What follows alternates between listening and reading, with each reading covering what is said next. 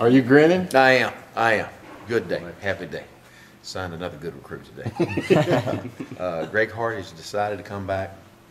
I had a good visit with his mom, and he hit a lot more things he wanted to accomplish.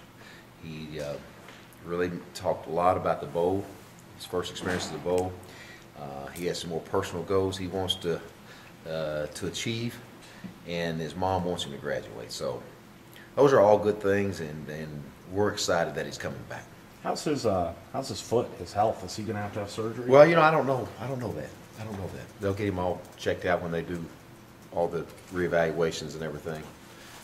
But all I know right now, he's coming back to school and excited about it. And he's got, if there is something wrong with, he's got time. Yeah. Do whatever he's got to do. Exactly. Plenty of time, and I'm not worried about any of that. But this is the first question that all y'all been asking: is he coming back?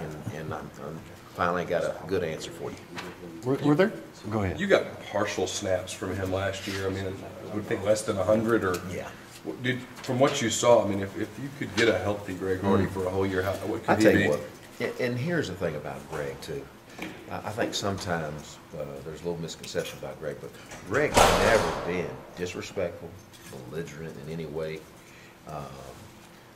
He'd be late for a meeting here or there, but other than that, I mean, his effort and attitude, and going back to your question, if we get 10, 11, 12 games, this guy,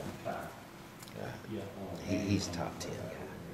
He's a top 10 pick, and what a difference maker he'll be for our team.